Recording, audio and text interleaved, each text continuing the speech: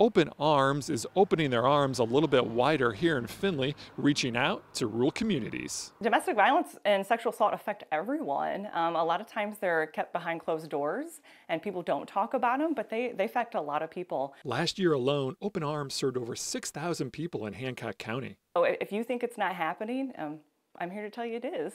That number alone was cause for Ashley Ritz and her staff to start new programming. It's called mobile advocacy. We are reaching out to rural Hancock County.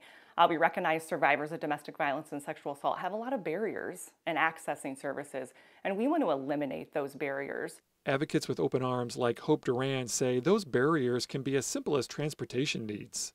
Instead of us trying to figure out a way, or them trying to figure out a way to get to our office location, we will come to them. Duran has been helping domestic survivors for 16 years. She says the mobile outreach has never been needed more than now. Childcare is a big barrier. Transportation is a huge barrier in Hancock County. So people do need services.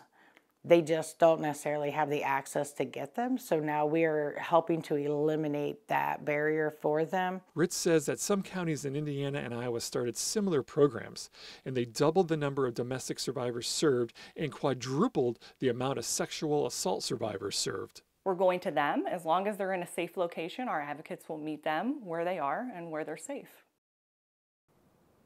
If you or someone that you know is in need of the services here at Open Arms, you can call their hotline at 419-422-4766. In Findlay, J.D. Pooley, 13 Action News.